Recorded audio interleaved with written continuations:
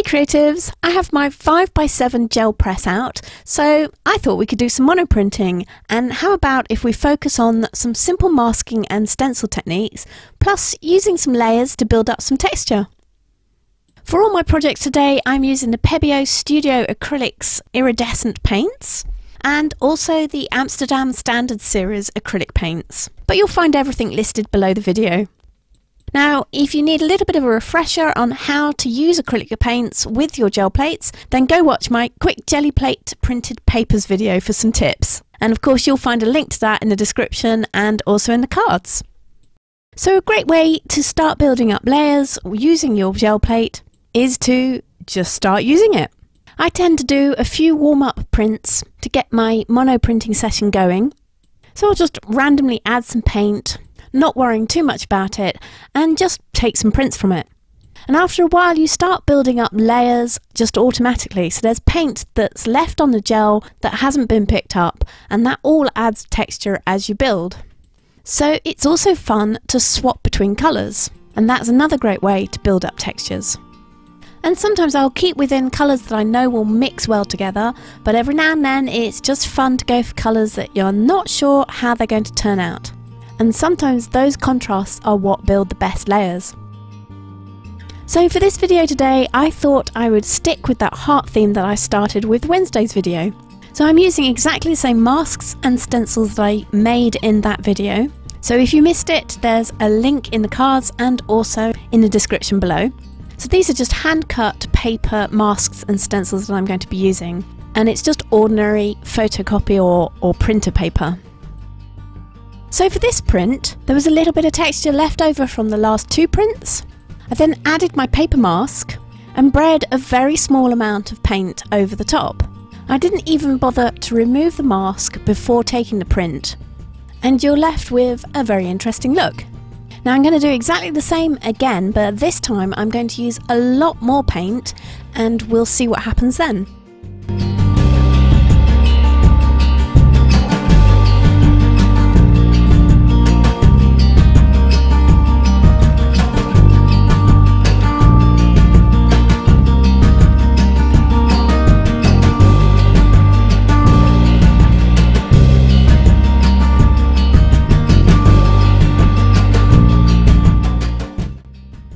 You get another very interesting and textured impression, and it's just a fun and different way of using a paper mask. Now I've removed the paper mask and I've let the paint that's still on the gel dry a little bit before adding some more paint over the top. And I've gone for a contrasting colour because you'll see in a minute how well that works. But first up, I'm just going to add some marks with my mark making tools. And if you're wondering about my mark making tools, they are stamps that I've carved myself. And if you've missed it, I've got a video about DIY stamp carving, so I'll leave a link for that in the description and in the cards as well. But you can use anything you want. I wanted to keep it really simple today so we could just focus on the techniques rather than worrying about what products we were using. So I'm going to take two prints from this. I put quite a thick layer of paint down, and I'm just going to do a very light print just to take that top layer of wet paint off. And when I come to do the second print, I'm going to press really, really hard because that's the print that I want to take off that lovely orange heart from.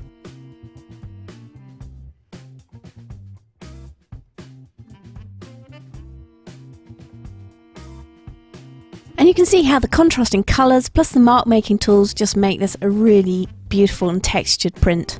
So another technique to play around with. So let's have a play with the stencil I made in Wednesday's video and see what effects we can make with that. As these are paper stencils and masks, you do want to be extra careful when you take them off your gel. You don't want to tear them, but otherwise you'll get quite a good use out of them and you'll be able to use them again and again and again. I tend to use mine until they just get too tatty to be usable.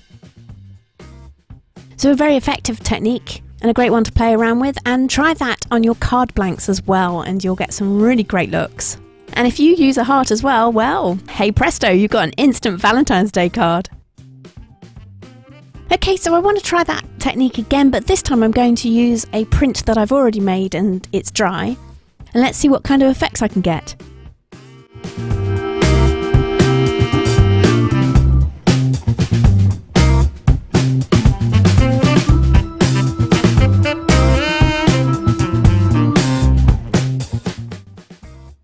worried this is going to be a little bit too transparent, so it won't pop as much as I want it to. So I've let the heart dry a little bit on the gel, and then I'm just going to replace the stencil and put some white on the top. And hopefully when we come to do the print, that white, which will be the bottom layer once I've done the print, will help make that heart pop from that print. Let's have a look and see if it works.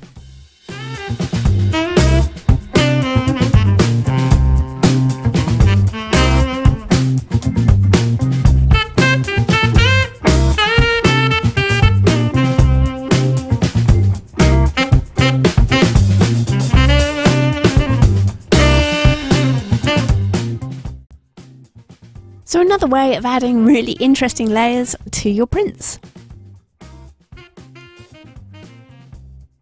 So now I want to show you another way of making a really interesting contrast. So I'm going to add some pattern to this layer with some stamping. By pressing a stamp out on a spare piece of paper, I'm getting clearer images when I go back to my gel plate and stopping a build-up of the paint on my stamp. But I'm not sure if you can quite see it here. I'm also letting the stamp slide a little bit on the gel plate, and this takes off a little bit more of the paint. So when it comes to the print, have a look at those white areas, and that's where the stamp slid over the gel plate surface. So another fun technique to just play around with. So for this contrast, it's back with that heart mask, and I'm going to use a dark colour, and you'll be able to see how effective that is. So what I'm going to use is Payne's Grey. It's just a really nice colour if you're looking to add a little bit of a dark tone to your makes.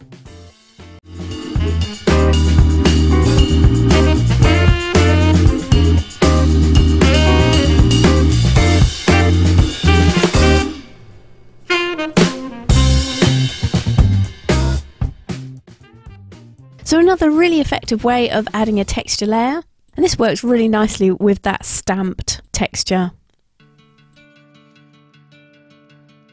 So I just want to make one more very high contrast double printed gel print.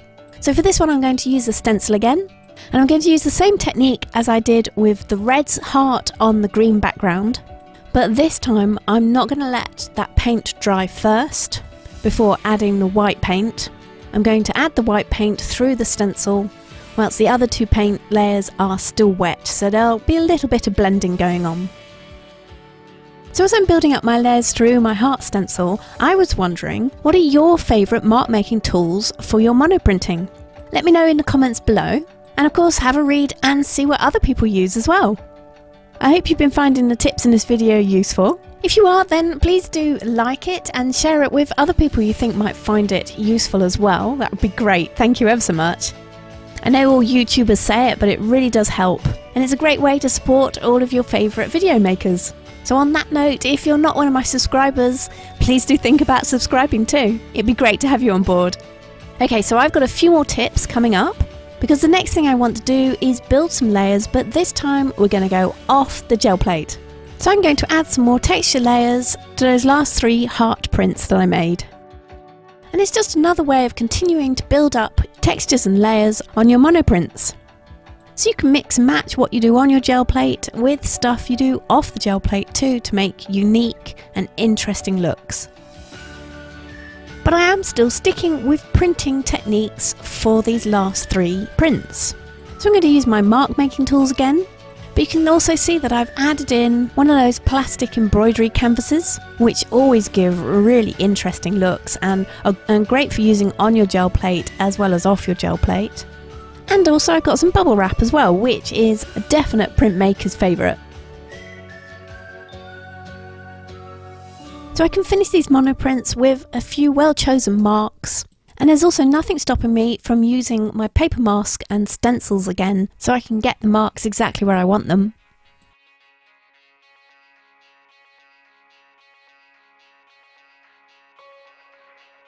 So I like how these are finishing, but I do think that that blue heart on that red background just needs a little bit more enhancement. Now there's lots of different ways that I could do this, but I'm just going to simply put the stencil back over it and reinforce my edges with a little bit more paint. So we have 7 monoprinted hearts, all showcasing different ways that you can use paper stencils and masks. And I hope you've also picked up lots of techniques to help you build up texture with layers, both on and off of the plate. I don't know about you, but I think that one of the reasons that monoprinting is just such good fun is that you discover something new each time you do it, whether that's a new texture or a new colour combination, whatever it is. And more often than not, it's the accidents that give you the best results. You're never entirely sure what you're going to get when you peel that paper off. So I hope you have lots of fun in your next monoprinting session. Let me know how you get on, and if you've got any questions, give me a shout as well. If I can, I'll answer them. I'm going to be back in a few days' time with a new video.